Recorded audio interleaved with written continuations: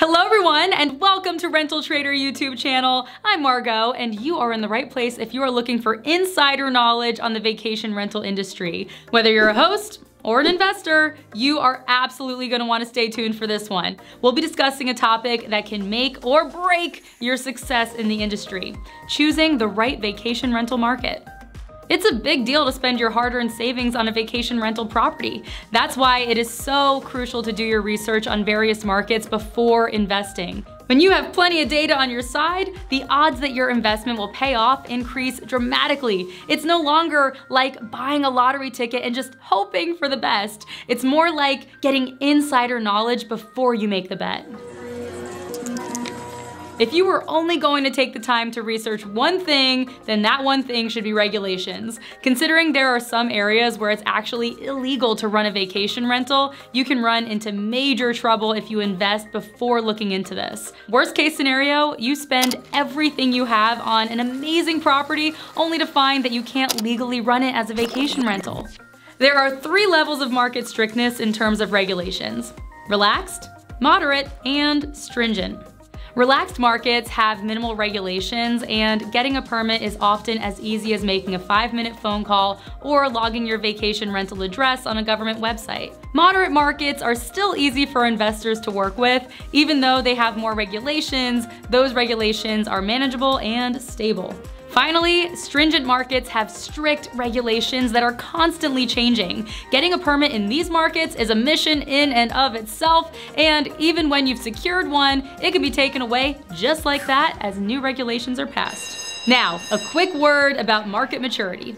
The longer vacation rentals have been a part of the local economy, the more mature a market is. Mature markets have had time to reach equilibrium between vacation rentals and hotels, and between short-term rental investors and permanent residents in the area. Because of this balance, regulations are usually relaxed or moderate.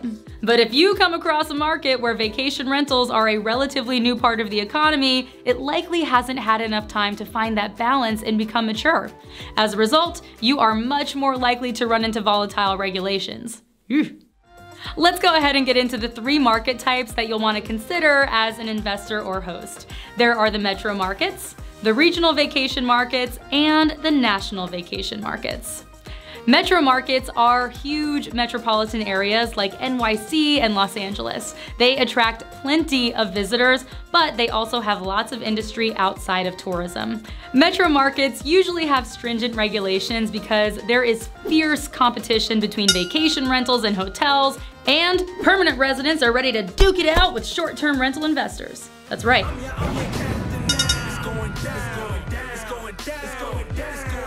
New anti-short-term rental legislation is passed constantly, but on the bright side, if you can manage to get and retain a permit in a metro market, you'll have a diverse pool of guests and the opportunity for incredible cash flow.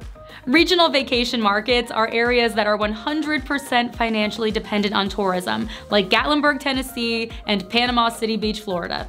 Most tourists arrive by car, and these markets do really well even during recessions because they're both affordable and accessible. If you're looking for a stable investment, then a regional vacation market should be at the top of your list. National vacation markets are cities like Honolulu, Hawaii, and Orlando, Florida.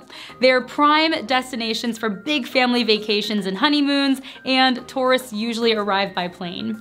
National markets are dependent on tourism and often have moderate regulations. You can make tons of money from vacation rentals in a national market during an economic boom, but of the 3 markets, national ones are the first to suffer during downturns or depressions.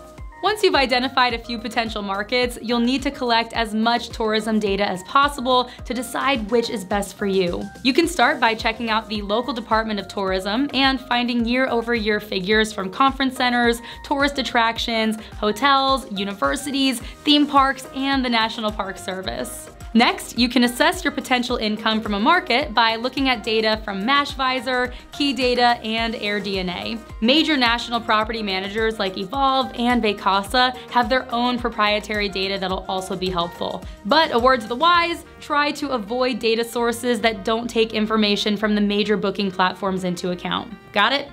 Good. Hey, and speaking of booking platforms, you are definitely gonna wanna list your vacation rental on RentalTrader once you have finished your research and made your investment.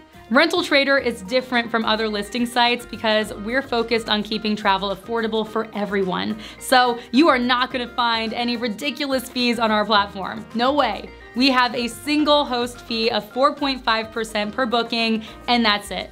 No guest fees, no asterisks, no fine print, just a single fee that will not destroy your bottom line. So come on over and join the vacation rental revolution at RentalTrader.com. It is quick, it's easy, and it's totally free to list your property. Hey, if you like this video and you want to see more content like this, then please do us a favor, give us a thumbs up, and do not forget to subscribe and hit that bell. Share this video with your friends and your fellow vacation rental hosts. And until next time, stay safe, stay positive, and say yes to adventure.